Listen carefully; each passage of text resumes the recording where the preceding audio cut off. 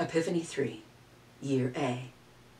From the Gospel according to Matthew, immediately they left their nets and followed him. In the name of the Father, and of the Son, and of the Holy Spirit. Amen.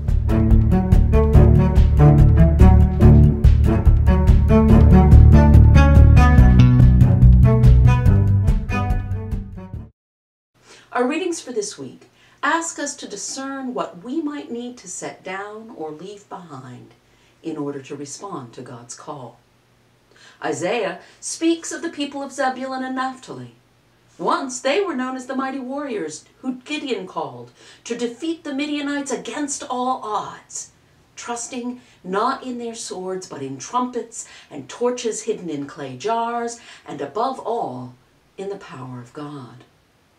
Many generations later, having put their trust in a balance of military power, their leaders are carried away into captivity in Assyria, never to be seen again. The people of Corinth have come to rely not upon their military might, but upon their wisdom. So it is that quarrels have arisen among them about who it is better to follow. Paul reminds them that the message about the cross is foolishness to those who are perishing, but to us who are being saved, it is the power of God. We've got to lay down our wisdom and rely upon the power of God if we want to follow Jesus. Matthew returns us to Zebulun and Naphtali, now known as the region of Galilee. When Jesus calls to Andrew and Peter, they lay down the nets upon which they have relied for their livelihood.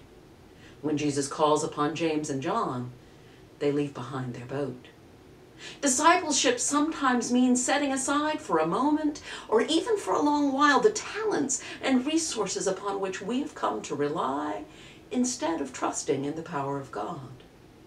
We too should be asking ourselves what it is that each of us should be laying down in order to become more faithful followers of Jesus. In Jesus, the power of God has appeared in Galilee, not as a liberating army and not even as a more modest fishing enterprise, but as God, come to dwell among us as one of us, laying aside his immortality in order to make himself the bait with which the disciples will fish for people. On the day when the jar of Jesus' humanity is broken, the light will spring forth with the dawning of their liberation and ours.